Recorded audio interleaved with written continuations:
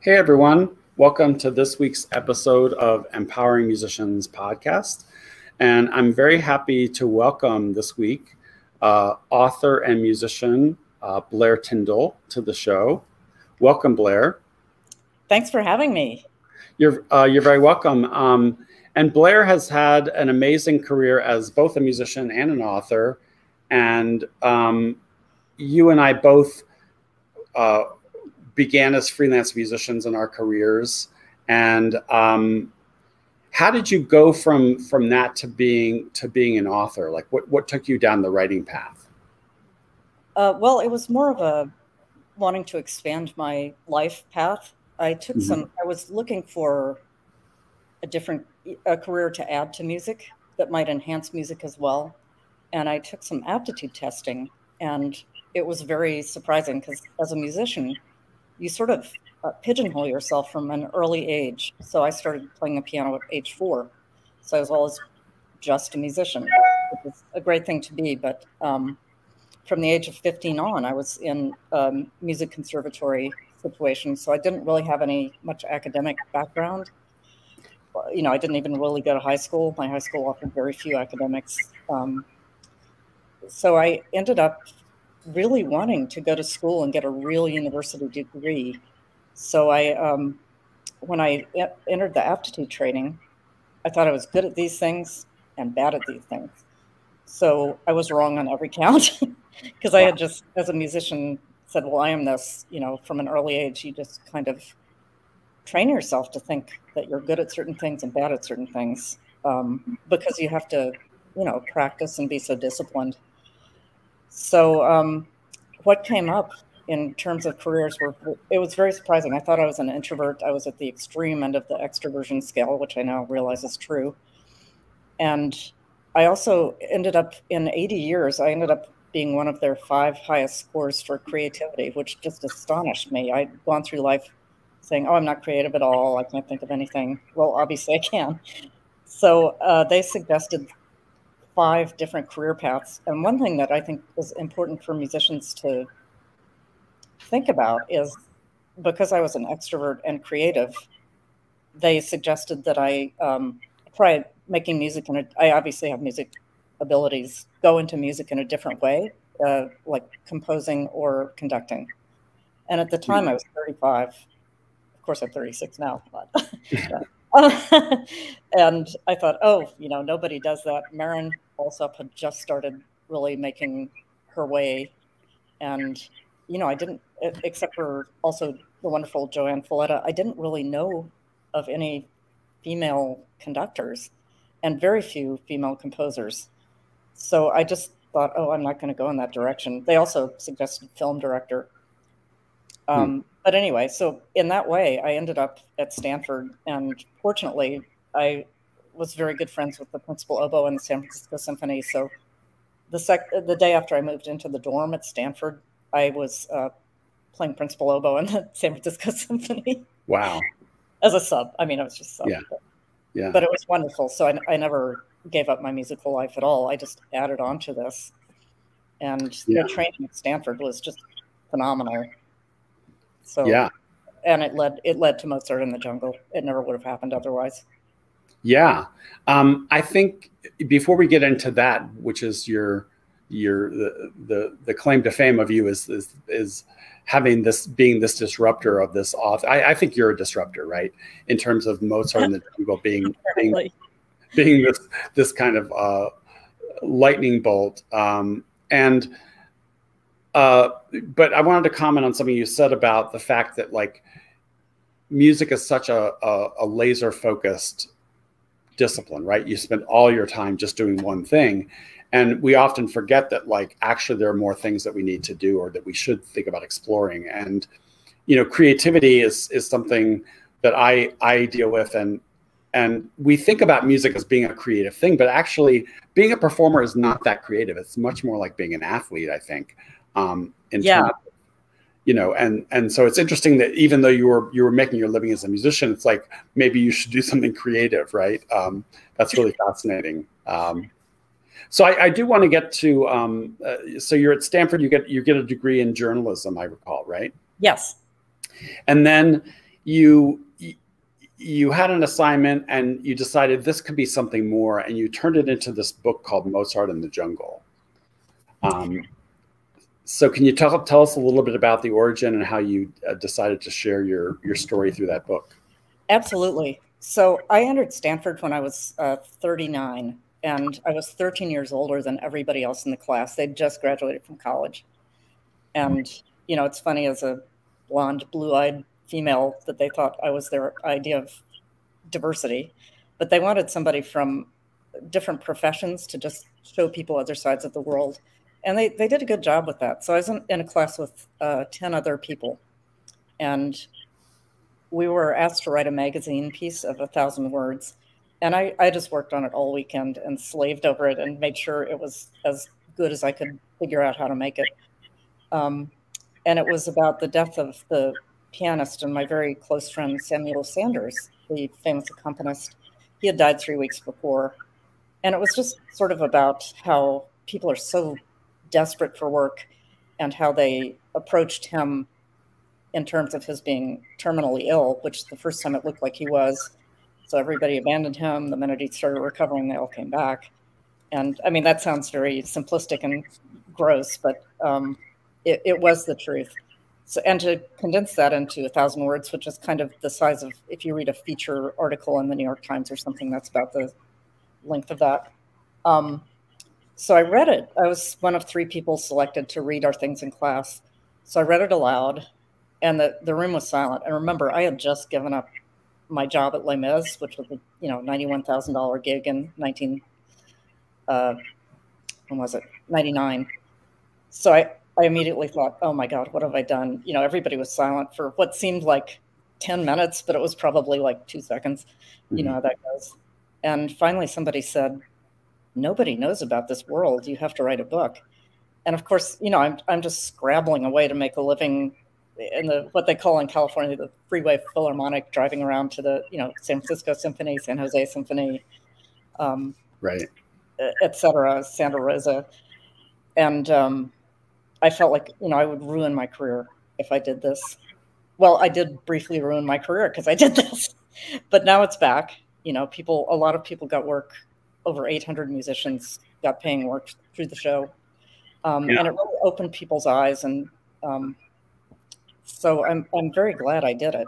But it definitely brought me a lot closer to the audience, which I think is something that's lacking with most musicians. I mean, for most musicians, because we don't really have a chance even to interact with the audience much of the time. Yeah, that's so true. And when you published this book, you mentioned that you said beforehand you thought it would ruin your career. Why did you think that, and what happened after the book was published? Well, I just thought, it's so hard to make a living as a musician much of the time, not all of the time. And, it's, as long as you're making your way successfully, it's kind of hard to reveal your life to the world because you're afraid something will change. And it does, honestly, but for me, it changed for the better. And I think for a lot of musicians, it changed for the better as well. So, some of the reviews I got were just absolutely brutal to read, but, at least it prepared me for anything. There was one, the LA Times, and I didn't live here yet at the time. I live in Los Angeles now. Their music critic, who's actually quite a good critic, and I like his work most of the time, just absolutely ripped me to shreds in a very personal way. And it was tough to read. One of my friends I hadn't been in touch with for years, he's a conductor and a harpsichordist, read it and then wrote an 8-page handwritten letter to this music critic saying, "You just don't get our world and what it's like for us. You don't understand," which I definitely appreciated. Yeah. And, you were doing something that hadn't been done before, which was to kind of give people this backstage window into the life of a working musician and the industry itself, especially for freelance players, because you in the book and the character in the show are making their living doing 8 different things every week.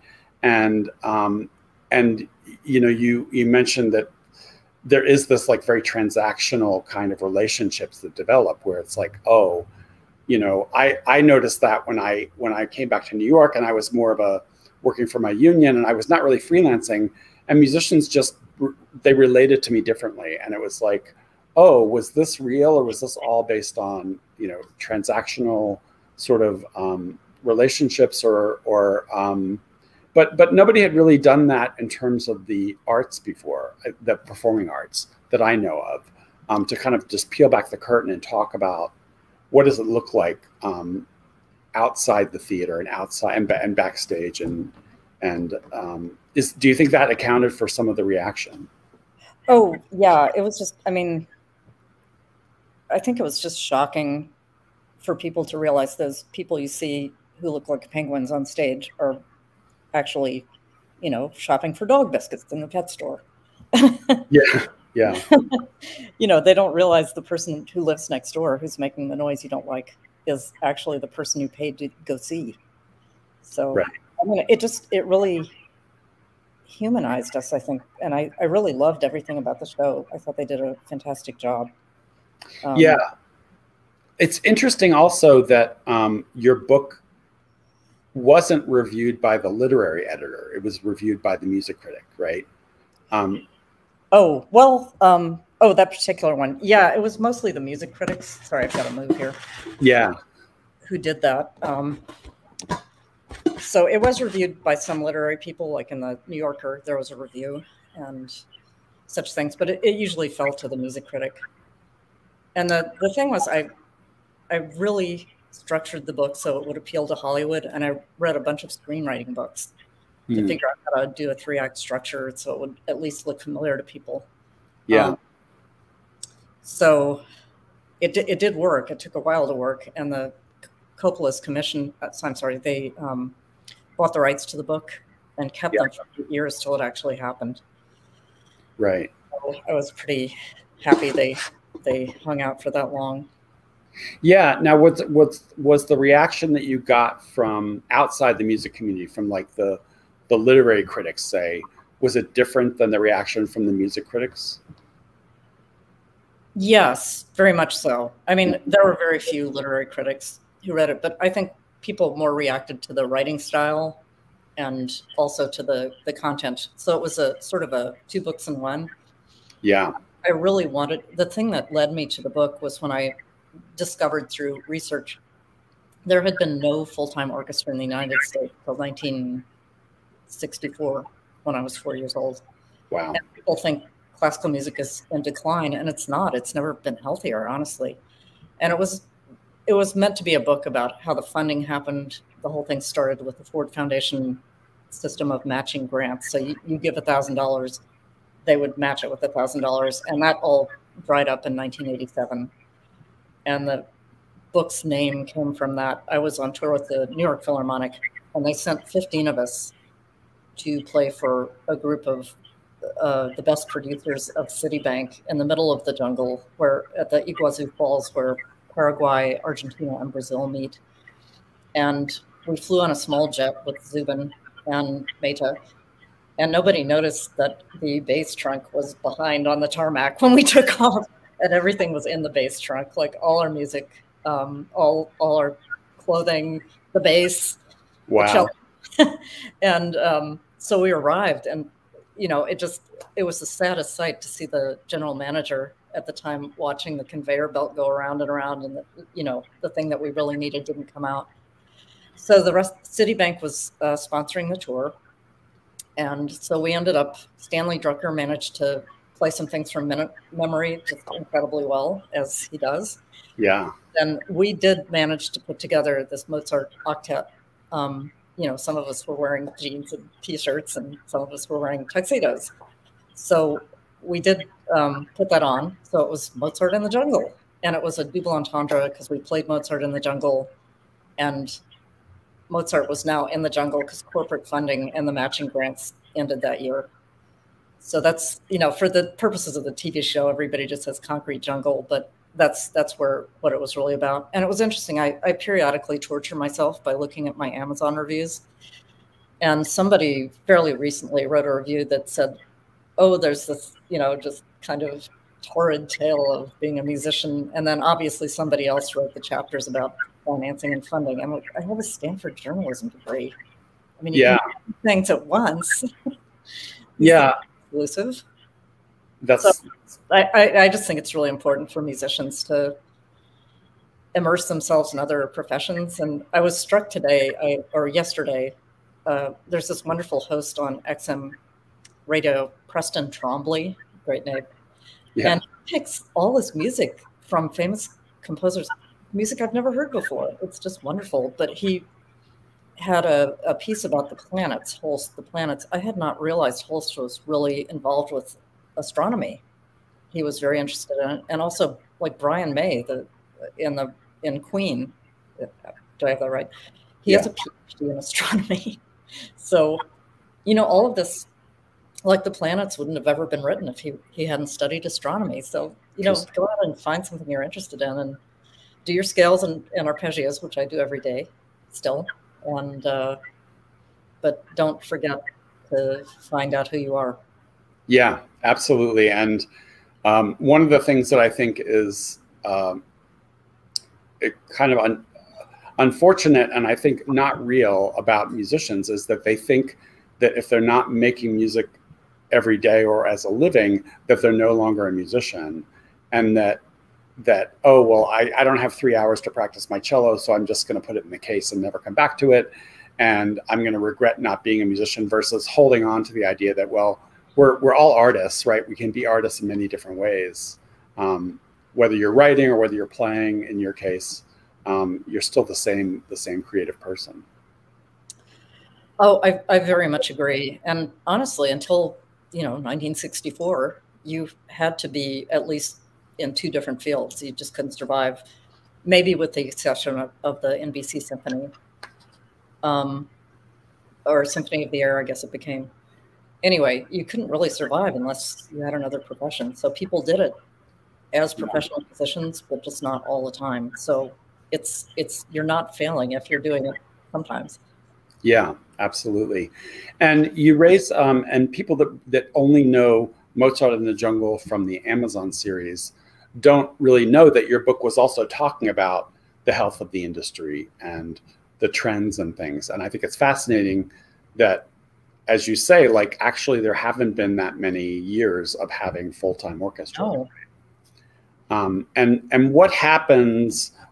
I mean, we've had so many things happen in that field, but what was the change that you were referring to with Mozart's Now in the Jungle? The Ford Foundation is pulling their support.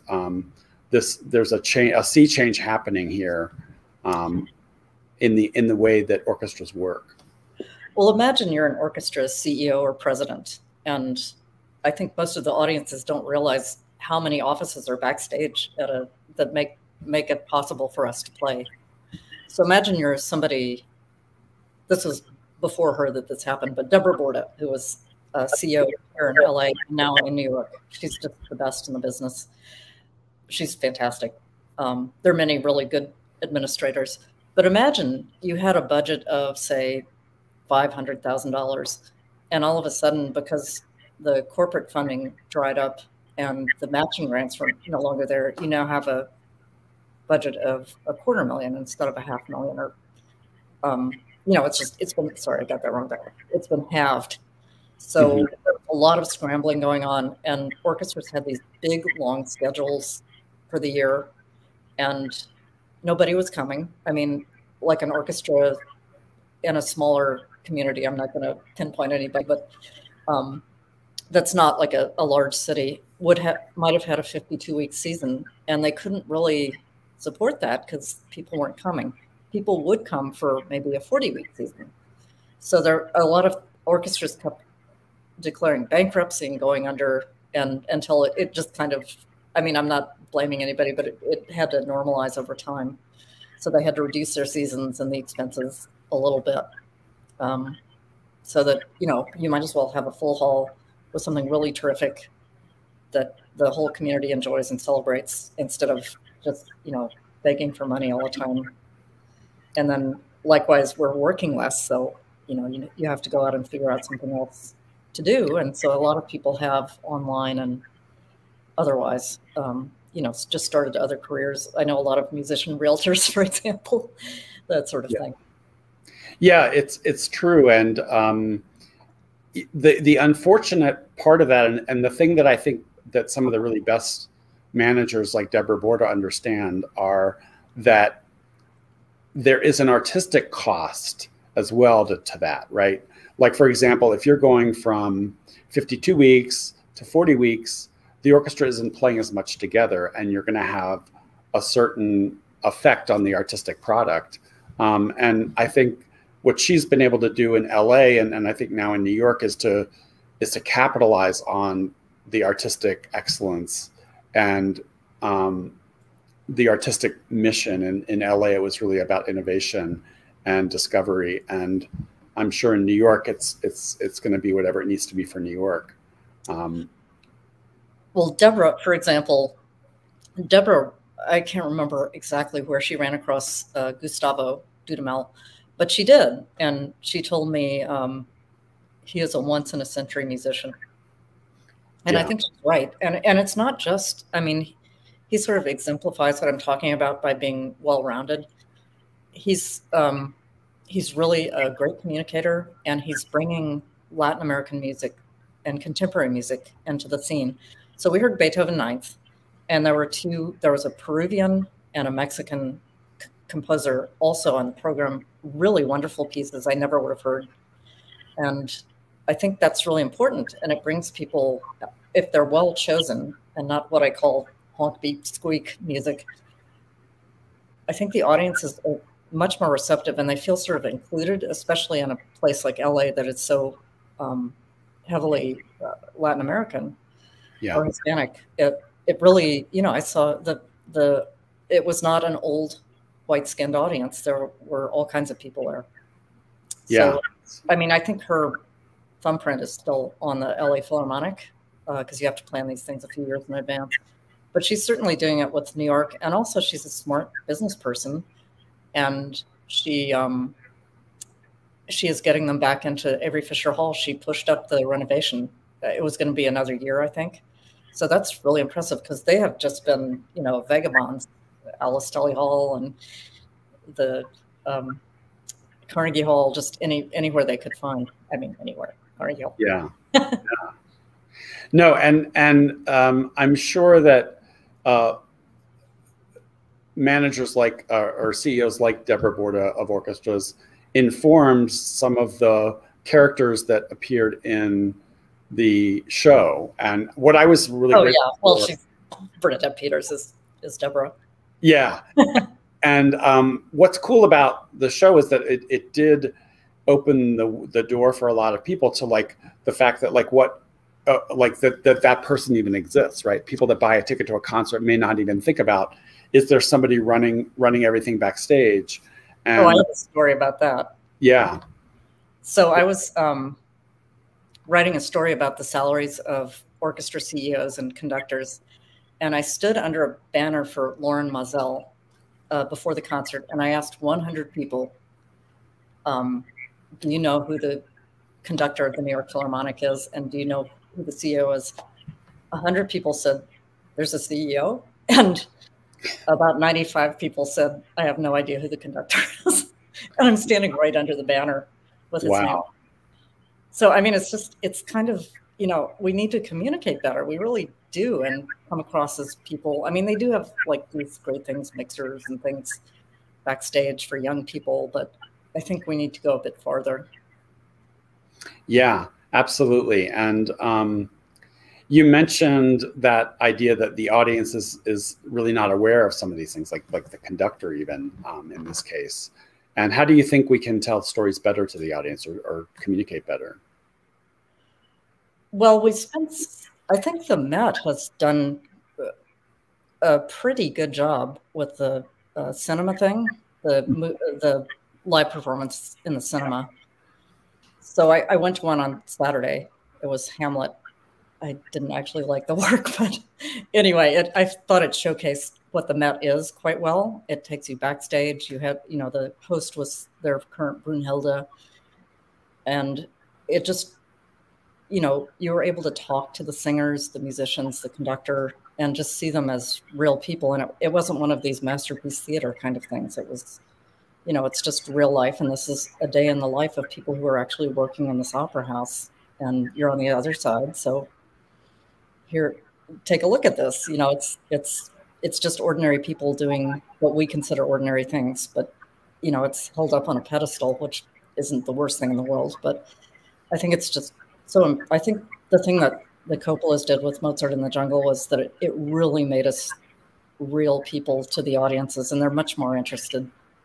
But as you said, most people don't realize there's a book and all of this stuff. And I went to the set. The first time I went to the set, I had a carton of books delivered to give to the actors. So I found, you know, the extras are very clearly told to not interact with the actors. So I saw Malcolm. I mean, come on, I wrote the thing. I went up to Malcolm McDowell, who was Alex in Clockwork Orange, and he's the stern older conductor. And Yeah. such a nice guy. I mean, he plays roles that are not anything like who he is. And I said, oh, I wanted to give you a book of Mozart in the Jungle. And he said, oh, there's a book. And I said, like, I mean, how could you not know that? You're one of the 3 stars of the show. Anyway, so that kind of illustrates how that's another audience that doesn't interact normally with musicians. And he later was really nice and like posted his picture holding the book on social media, and it, you know, probably prompted some book sales. I don't know. But he also said it was very funny. I came up to him and, you know, like civilians are not supposed to approach the stars. And he said, oh, what department are you in? I'm like, I wrote it. That's what department I'm in. But anyway, my interaction with everybody, the show was just 100% a great experience. And I love watching people enjoy the show. I mean, they are sort of able to appreciate music in a way that I feel like people are so intimidated by it and think it's something they can't understand or they have to know everything about it. And I'm like, just sit down and open your ears. That's all. Yeah. Complicated. Yeah, that's interesting. And when you mentioned the show, and the show was actually set in the present day, so they kind of bought the rights to your book and the concept, but right. they were telling a different time period and the spirit of your book. Did you feel like they captured the spirit of what you experienced, even though they reset it into a different time? Completely. And they had a whole research team that was, oh gosh, I forget what year it was, but there were all those labor disputes with orchestras all in one year. And so they sort of spun that into the show, which I really appreciated because you know, somebody was really doing their homework. I mean, they had a huge crew. I'm credited as consultant, but you know, there were so many other people who did that work as well. So I appreciated that. They took maybe 70 scenes directly from the show. The main storyline was not from the book. And the reason for that was they really, really wanted to cast Gael Garcia Bernal as Gustavo Dudamel, who also appeared in the show and was fantastically hilarious. He pushed the actor who was playing him, Gael, out on stage and at the Hollywood Bowl, where he conducted a concert the actor actually conducted, well, the concertmaster did, but a concert for 18,000 people. He was really nervous, but Dudamel pushed him out on stage on camera and said, "You have to come back. We hate our conductor." And he's the conductor. So. Yes, I remember that scene. And there were some great cameos with people like Gustavo Dudamel, who is just, if you're not that familiar with orchestras, he's huge in our industry. He's a real star, and he's kind of transformed. Yeah. So anyway, back to my original point. Yeah. They wanted to cast him as Dudamel, and I don't think they could have. Maybe they would have found another way, but it made it much easier to sell the show, I think. So we did have an HBO deal originally, and then they passed on us for girls. But they cast him, so that whole, you know, outgoing, incoming conductor storyline, that's how that happened. That was not in the book at all. That was not part of my life at all. But I thought it was a great hook. It was really, I've learned so much. I know I was a degree from UCLA in film and TV development as a result of all of this. Oh, that's fascinating. Yeah. So I'm kind of going in that direction. I still work as a musician. But, you know, I just found the storytelling aspect of what's happened in my life very compelling. So that's what I'm doing as well. That's great. And in terms of the storytelling, are you working on any new TV shows or working on scripts or books or? Yeah, so a few things. So I have a wonderful boyfriend, and he is a aerial cinematographer, photographer, and he's a pilot as well. So we're working on a TV show about world music and dance, and that's actually moving forward pretty quickly. A second memoir, and now we just bought a house together. We're in escrow. So we're doing, you know how you go to the bookstore and they're like little books you can buy at the desk. We're putting one together for how to empty your pantry when you're moving. So I Google recipes for, you know, what can you do with venison, capers, and ice cream? And something will always come up, believe it or not. That's great. So I photographed the mise en place to prepare it, and then I photographed the meal.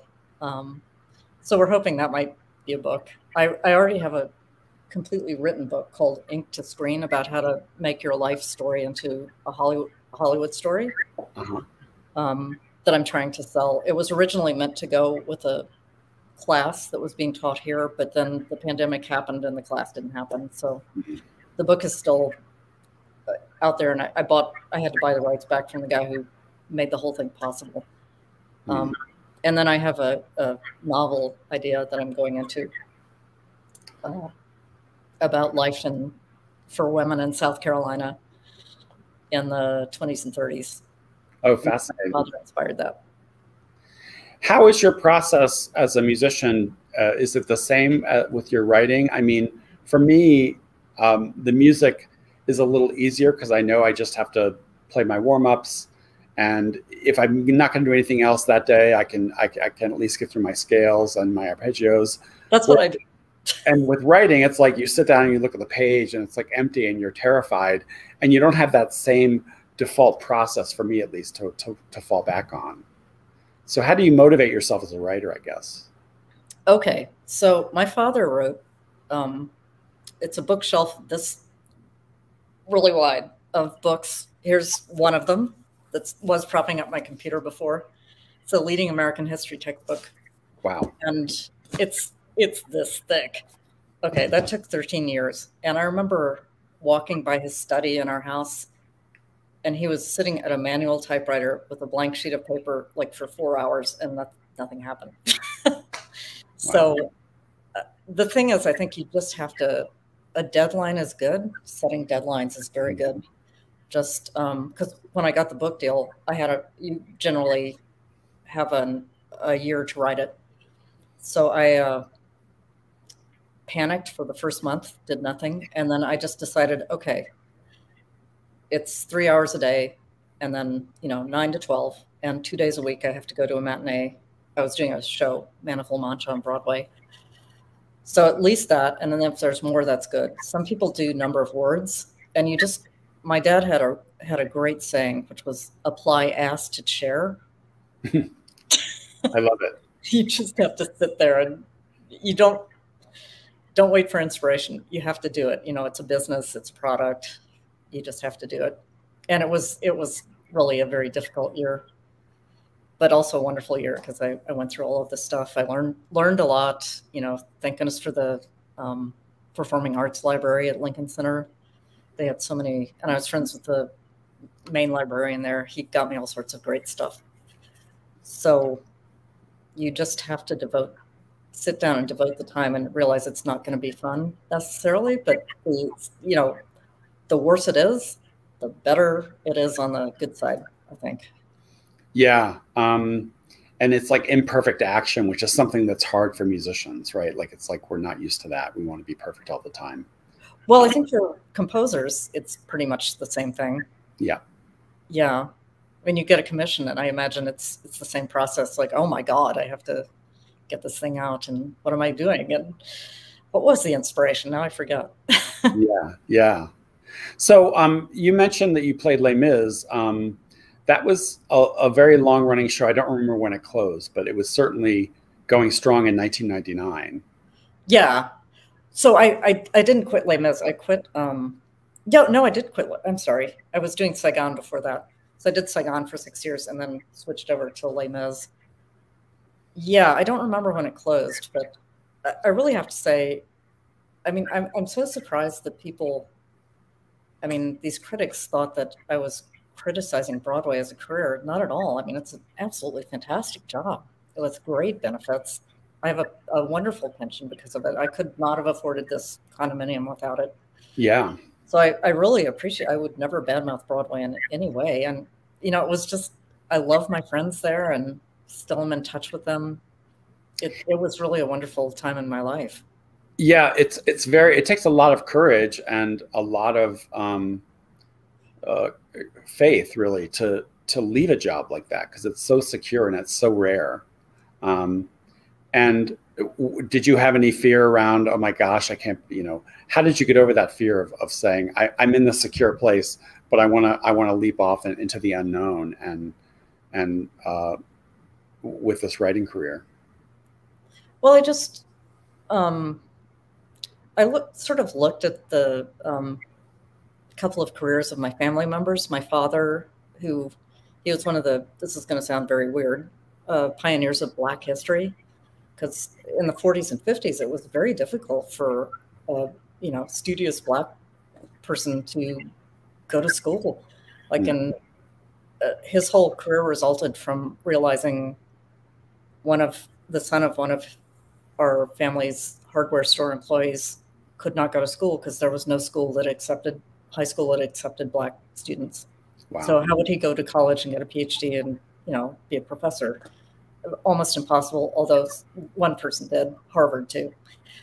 And I'm sure more as well. But anyway, he just leapt into this unlikely, unpopular at the time, because remember, the South was quite segregated at the time, career. So I took that. And also my mother's father, he was the overnight telegraph operator in Charleston, South Carolina, which, oh my God, the stories. He just took a leap of faith every which way, and it worked out. So I thought, okay, I know what this is. I could just keep doing this, or maybe I can enrich my life in another way. Not that I didn't want to do that. I would love to still be on Broadway, but it was time for me to try something new. So I just thought, okay, I could take a leave of absence for a year. They offered it, and I thought, I'm just going to quit. And then I also gave up my, you know, rent stabilized apartment as well. Yeah, that's really hard. You know what they call it? Burn the ships. I forget who the explorer was, but one of these explorers of South America. They wanted to go forward, so they decided to burn the ships so they couldn't go back. Yeah, that's kind of what I did. Wow. Well, it certainly paid off. And do we think that there's going to be any more Mozart in the Jungle in the future? Do you see any new seasons coming up? No. So what happened with the show, why it was canceled, there was a 5th season all sketched out and ready to go. And the whole Me Too thing with Harvey Weinstein came around. And apparently the head of Amazon Studios was accused of something, which surprised me. He seemed like a very nice guy, but who knows what happens. And he quickly resigned and fled. And they got a new studio chief. And she wanted to get rid of all these little artsy niche shows. And ours was the first to go. So, you know, to concentrate on big budget things like, you know, Game of Thrones, Lord of the Rings, that type of thing. Yeah. So that's what happened with the show. So I don't think there's any more TV for the show. I am talking to some Broadway producers, so that could happen. Oh, that would be fascinating. What an interesting full circle that would be, right? Yeah, no, it would be great. And, you know, a movie is not out of the realm of possibility. That was discussed as well. I think the Coppolas are probably, you know, onto other things at this point, so it would have to be somebody else. But there are people appropriate who might be interested. Yeah. And how has the world of freelancing changed from when you started in the 80s until now? I mean, we still have long-running Broadway shows. We still have people doing the Freeway Philharmonics. What does the future look like for working freelance musicians, do you think? That's a really good question. And I was intrigued when I met the on-screen musicians of Mozart in the Jungle. And by the way, there was an AFM contract, thank you, $300 a day. Yeah. Even if you weren't in the union, you still benefited from that. So you could have worked for a minute or, 12 hours that nobody knew until you arrived at the set. But I met these musicians, and all of them were, at a very high level, the level of, I don't want to seem pompous, but my level or those of my colleagues. And they were really scrambling, but they were calm about it and had figured out how to fill in the gaps financially. And, maybe one of them will, like I have a great patio here, and during the pandemic, we gave porch concerts. My friends and I did for free. It's a public park outside. So people came and listened. And one of those people was scrambling, and he won possibly one of the very first jobs after the pandemic. So he's now principal bassoon in San Antonio. Oh, wow. So you never know.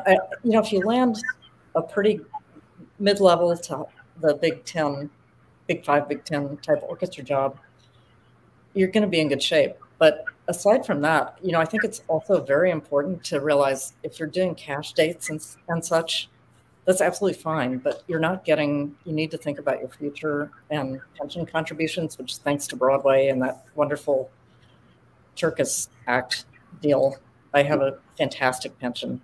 Yeah. But it's important, you don't want to, I'm okay, I'm 62, but you don't want to be my age and wonder, how am I going to pay for the next 20, 30 years? So, maybe get a side hustle going, or never hurt anybody. Yeah, absolutely. And I think one of the cool things about the show Mozart in the Jungle that I appreciated was the fact that they were dealing with some of these issues around like labor and management and disputes and musicians looking at how they're making their living and having to go on strike even to win something.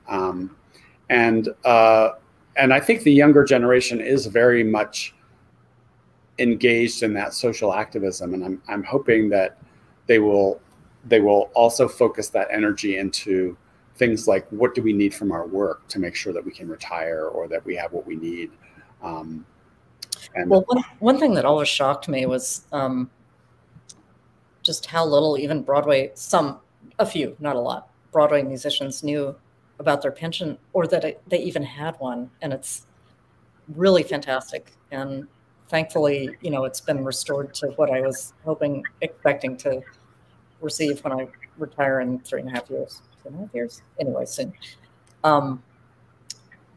But I think a lot of people just, you're scrambling so hard to be a great musician and do your work properly and also get work. That sort of sometimes falls by the wayside. So I think it's important to really think about that. Yeah, it's definitely something that I deal with in my work. And you're right, especially I would say maybe like everybody under 30 or 35 hasn't really thought about their retirement yet, or where did the pension come from, and like where do all these things, how do they get started, and how do we build on them, and what does it mean, and all that. But you're right, we do. Yeah. Just for general knowledge, because I'm sure there's some people who are aspiring to play on Broadway or maybe just started or something. So with Broadway, we received this wonderful thing called the Turkish Award, and I forget how to spell the name, but so what it means is that the city still charges sales tax on tickets, and it's something like 5.5% of the ticket price, but the city doesn't take it anymore. It goes directly into our pension fund for Broadway musicians and other Broadway employees. So that's been just phenomenal. I mean, it's made it possible for me to do a lot of things without being scared, because I know it's coming. Yeah, and that was transformative for those Broadway musicians. And you're right, it was it normally what would be maybe a 10% pension contribution, which is all paid by the employer, is something like 16 or 17 or even higher, maybe, I think, on Broadway. Well, I think the cap is somewhere just above 20%, 21 or 22. Yeah. So I was kind of there in the halcyon days, and the payout is less now, unfortunately, but the multiplier, they call it. So you'll get this amount of money like $4 on every $100 in your account. So all of my income was at the good time. It's a little less, but that's why union employment is so important. Yeah, and people often, and again, what I appreciated about Mozart in the Jungle is people don't even think about musicians as having a union, right? Like they don't even think about us as workers. And so I think one of the great values of the show was the fact that it really did highlight the fact that musicians are working people, and and there were so many great characters. And the show wasn't, I mean, the show was about the conductor, and it was about Bernadette Peters as the manager, and Haley, the young musician, but it was also about everybody else. And that's what I appreciated, was that there was like a great sort of look at the whole orchestra in a way.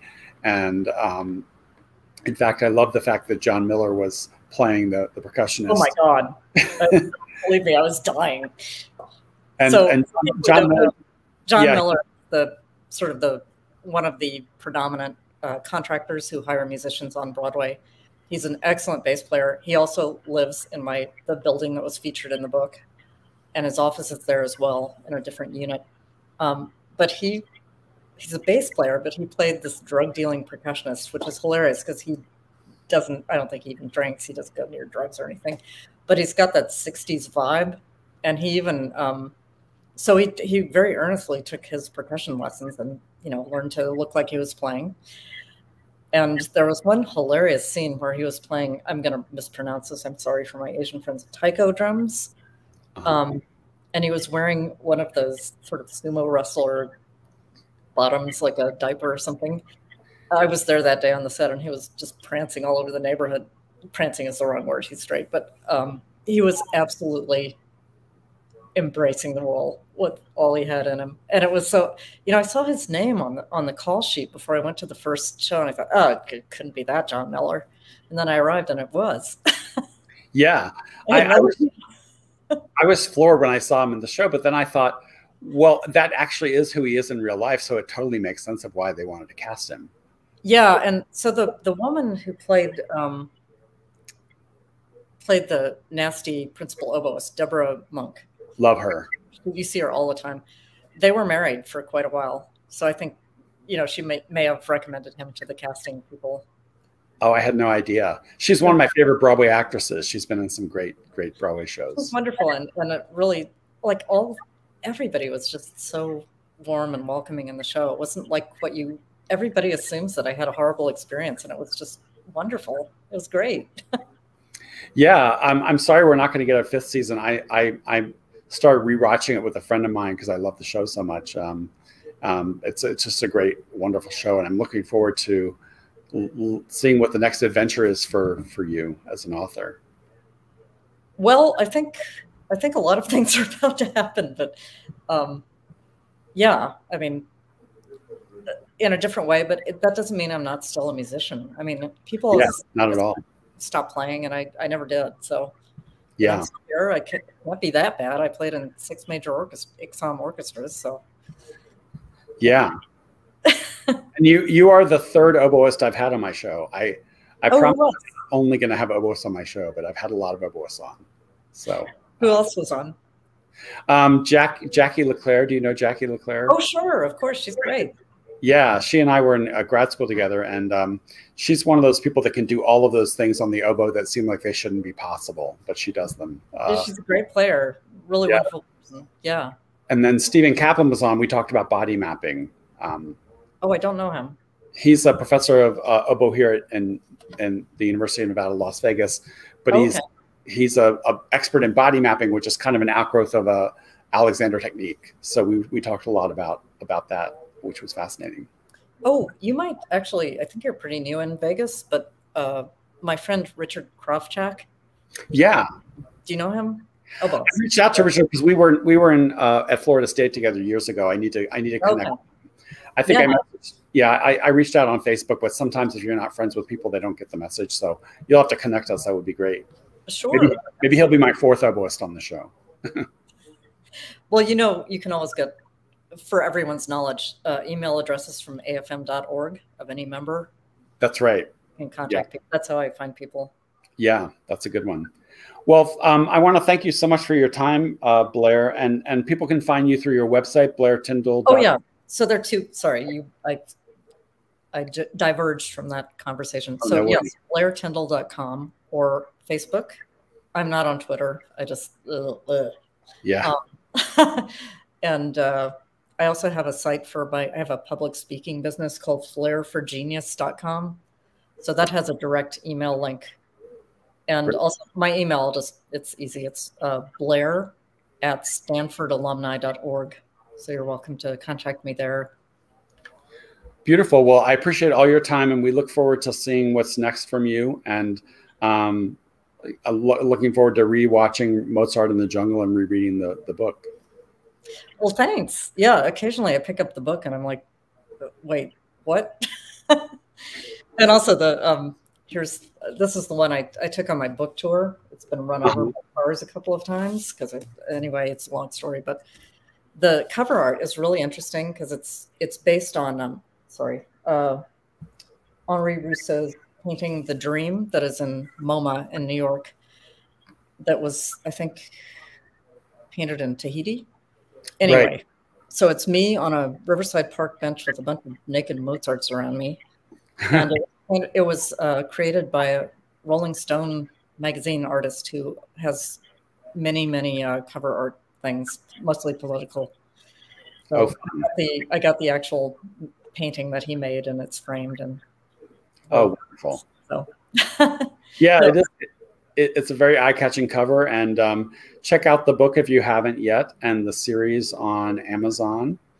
And thank you so much, Blair. We'll have to have you back again sometime, and we'll see what the next adventure holds for you. Well, I look forward to the next jacket. So, thank you. I wore a really good one today. If you're listening to this, you can't see it, but yeah, it comes with a motion sickness warning. So it's or a strobe light. Yes. But great to have you, Blair, and thank you again for your time, and we'll look forward to seeing you in the next one. Thanks so much for thinking of me. I really appreciate it. Yeah, absolutely. And we'll see you all in the next episode, and take care. Bye-bye. Okay. Bye-bye.